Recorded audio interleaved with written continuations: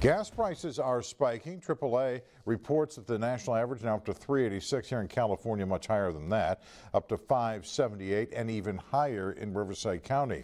News Channel 3's Bianca Ventura is giving us a closer look at prices in the valley and what you can do to improve your mileage and try to save some money. Terrible. They're too high. Fuel at this Cathedral City gas station is going to cost you $5.59 for an unleaded gallon.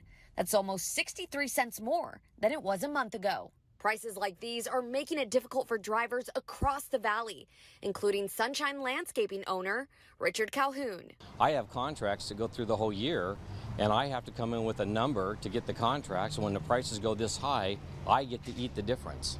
A fuel increase of just $1 can ultimately cost him thousands. That can be anywhere from $20,000 to $30,000 more a month. Along with missing out on a profit, Calhoun says he's had to make some adjustments. We have to really tighten down on all of our expenditures. Every way we can to save money, how we can do it. I stopped by Sergio's Auto Repair to see what drivers can do to help them save fuel.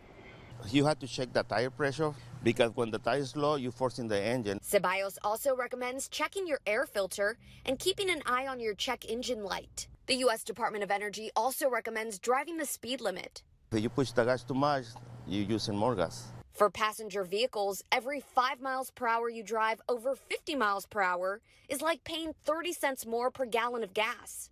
Combining trips might also help you save by stopping and starting your car less. Lastly, consider removing heavy items your car may be carrying. That includes taking out sports equipment or removing a bike rack. The less your car weighs, the less gas it'll use. It really hurts us. Another tip, close your windows. Open windows can also cause a drag on your vehicle, causing it to eat up more fuel. In Cathedral City, Bianca Ventura, News Channel 3.